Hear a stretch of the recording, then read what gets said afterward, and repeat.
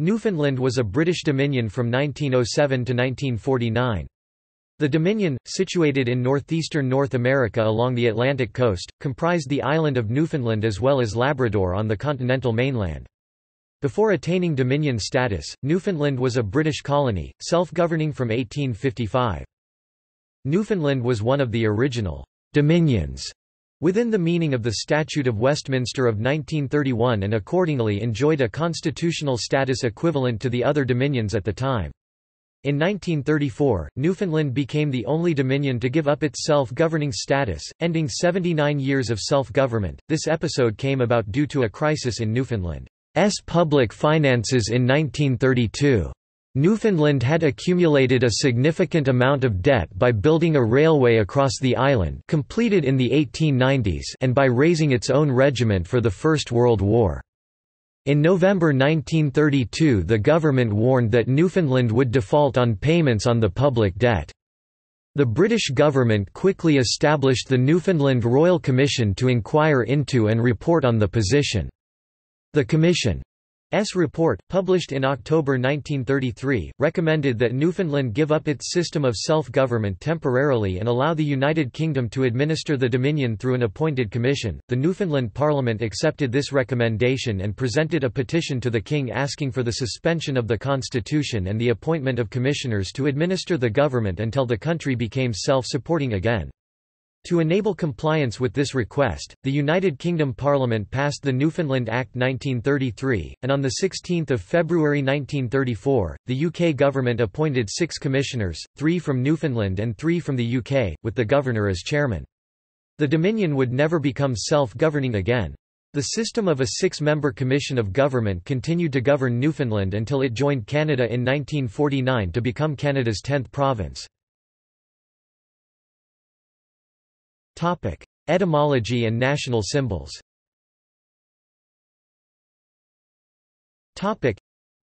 The official name of the Dominion was Newfoundland, and not, as is sometimes reported, Dominion of Newfoundland. The distinction is apparent in many statutes, most notably the Statute of Westminster that listed the full name of each realm, including the Dominion of New Zealand, the Dominion of Canada, and Newfoundland.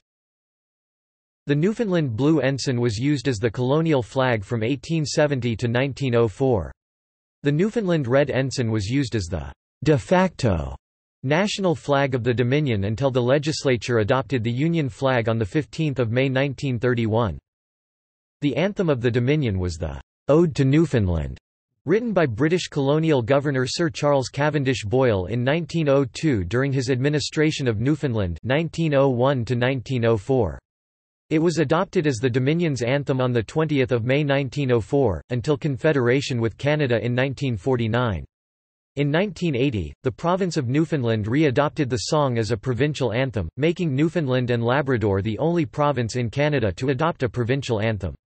The Ode to Newfoundland continues to be heard at public events in the province, however, only the first and last verses are traditionally sung. Political origins.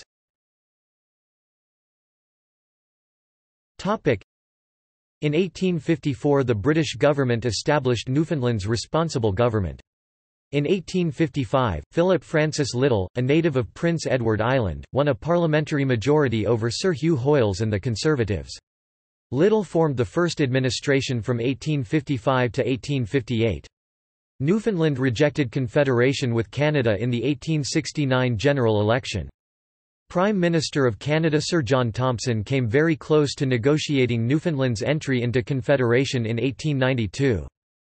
It remained a colony until acquiring Dominion status in 1907 after the 1907 Imperial Conference decided to confer Dominion status on all self-governing colonies. A royal proclamation was issued granting Newfoundland and New Zealand Dominion status effective 26 September 1907 with the title of the head of government being changed from Premier to Prime Minister. The annual holiday of Dominion Day was celebrated each 26 September to commemorate the occasion. First World War and afterwards.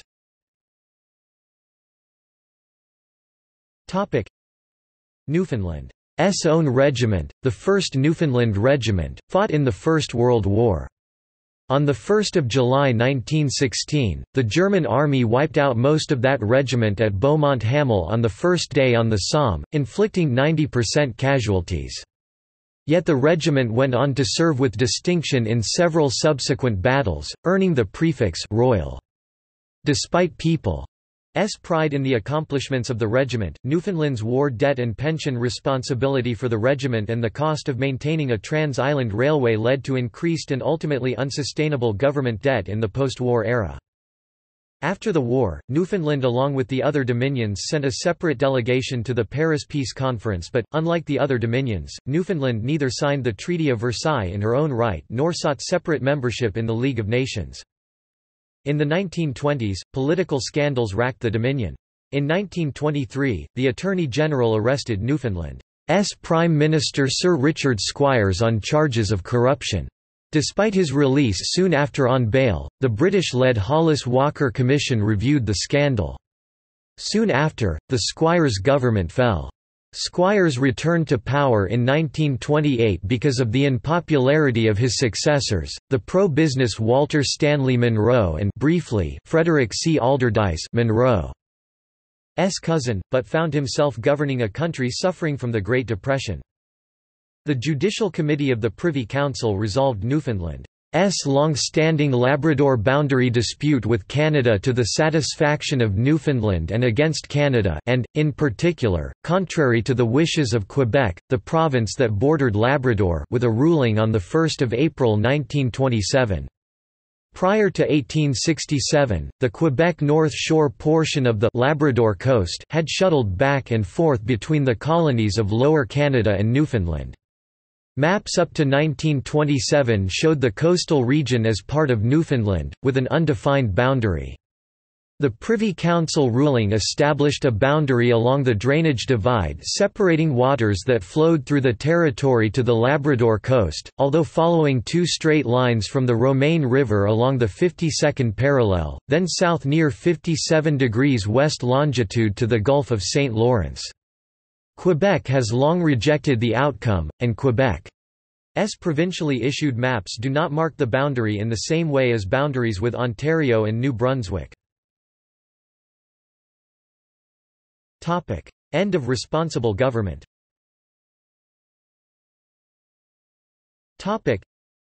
As a small country which relied primarily upon the export of fish, paper, and minerals, Newfoundland was hit very hard by the Great Depression. Economic frustration combined with anger over government corruption led to a general dissatisfaction with democratic government. On 5 April 1932, a crowd of 10,000 people marched on the Colonial Building, seat of the House of Assembly, and forced Prime Minister Squires to flee. Squires lost an election held later in 1932. The next government, led once more by Alderdice, called upon the British government to take direct control until Newfoundland could become self-sustaining. The United Kingdom, concerned over Newfoundland's likelihood of defaulting on its war debt payments, established the Newfoundland Royal Commission, headed by a Scottish peer, William Mackenzie, 1st Baron Amelry. Its report, released in 1933, assessed Newfoundland's political culture as intrinsically corrupt and its economic prospects as bleak, and advocated the abolition of responsible government and its replacement by a commission of the British government. Acting on the report's recommendations, Alderdice's government voted itself out of existence in December 1933. In 1934, the Dominion suspended Newfoundland's self-governing status and the Commission of Government took control. Newfoundland remained a Dominion in name only. Newfoundland was ruled by a governor who reported to the Colonial Secretary in London. The legislature was suspended. The severe worldwide Great Depression persisted until the Second World War broke out in 1939. Topic: Second World War. Topic: Given Newfoundland's strategic location in the Battle of the Atlantic, the Allies, especially the United States of America, built many military bases there. Large numbers of unskilled men gained the first paychecks they had seen in years by working on construction and in dockside crews. National income doubled as an economic boom took place in the Avalon Peninsula and to a lesser degree in Gander, Botwood, and Stephenville. The United States became the main supplier, and American money and influence diffused rapidly from the military, naval, and air bases. Prosperity returned to the fishing industry by 1943. Government revenues, aided by inflation and new income, quadrupled, even though Newfoundland had tax rates much lower than those in Canada, Britain, or the United States. To the astonishment of all, Newfoundland started financing loans to London. Wartime prosperity ended the Long Depression and reopened the question of political status. The American Bases Act became law in Newfoundland on the 11th of June 1941, with American personnel creating drastic social change on the island. This included significant intermarriage between Newfoundland women and American personnel. A new political party formed in Newfoundland to support closer ties with the U.S., the Economic Union Party, which Earl characterizes as a short-lived but lively movement for economic union with the United States. Advocates of union with Canada denounced the Economic Union Party as Republican, disloyal, and anti-British. No American initiative for union was ever created. National Convention and referenda.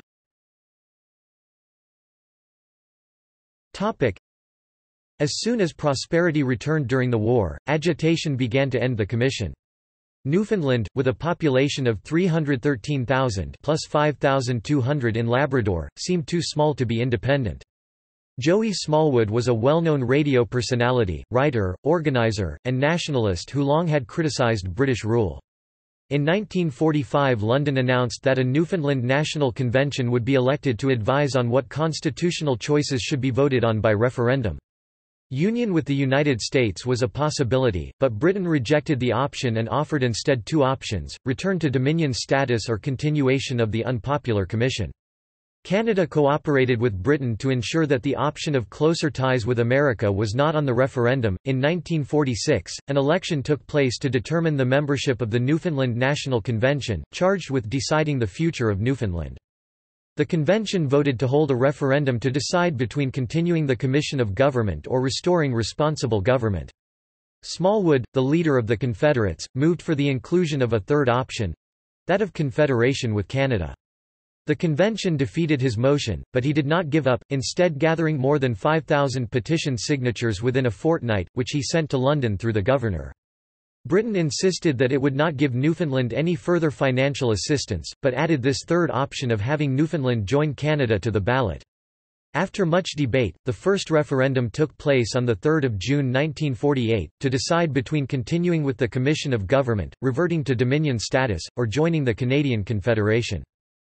Three parties participated in the referendum campaign. Smallwood's Confederate Association campaigned for the Confederation option, while in the anti-Confederation campaign Peter Cashin's Responsible Government League and Chesley Crosby's Economic Union Party, both of which called for a vote for responsible government, took part.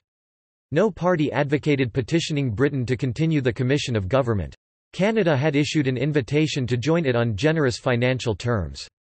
Smallwood was the leading proponent of confederation with Canada, insisting, "Today we are more disposed to feel that our very manhood, our very creation by God, entitles us to standards of life no lower than our brothers on the mainland." Due to persistence, he succeeded in having the Canada option on the referendum. His main opponents were Cashin and Crosby. Cashin, a former finance minister, led the Responsible Government League, warning against cheap Canadian imports and the high Canadian income tax. Crosby, a leader of the fishing industry, led the Party for Economic Union with the United States, seeking responsible government first, to be followed by closer ties with the United States, which could be a major source of capital. The result proved inconclusive, with 44.5% supporting the restoration of Dominion status, 41.1% for confederation with Canada, and 14.3% for continuing the Commission of Government. Between the first and second referenda, rumor had it that Catholic bishops were using their religious influence to alter the outcome of the votes. The Orange Order, incensed, called on all its members to vote for confederation, as the Catholics voted for responsible government. The Protestants of Newfoundland outnumbered the Catholics by a ratio of 2 to 1. Some commentators believe that this sectarian divide influenced the outcome of the second referendum, on the 22nd of July 1948, which asked Newfoundlanders to choose between Confederation and Dominion status, produced a vote of 51% to 49% for Confederation, and Newfoundland joined Canada in the final hours of 31 March 1949. See also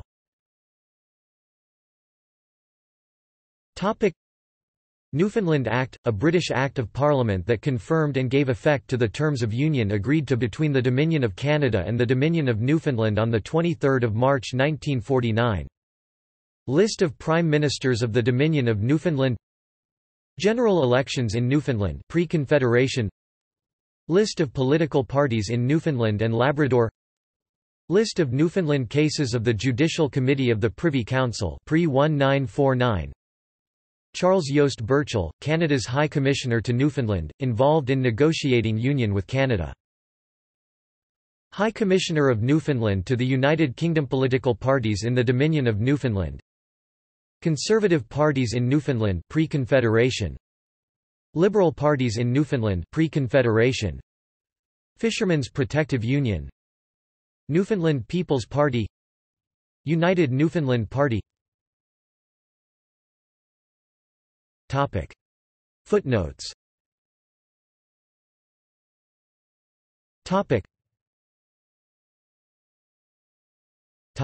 References.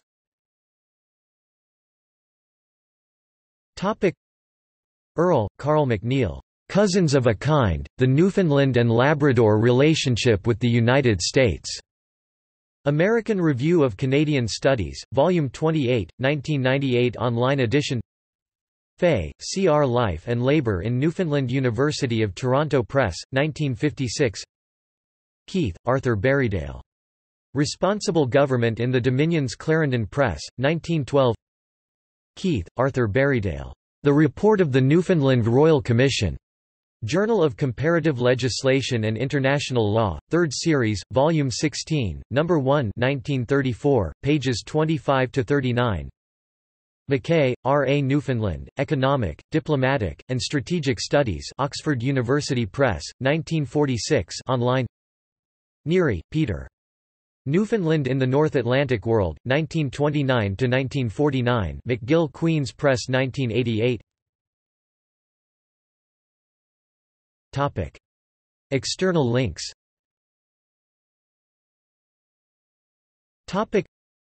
Atlantic Crossroads, a 1945 Allied propaganda film on Newfoundland's role in the Second World War.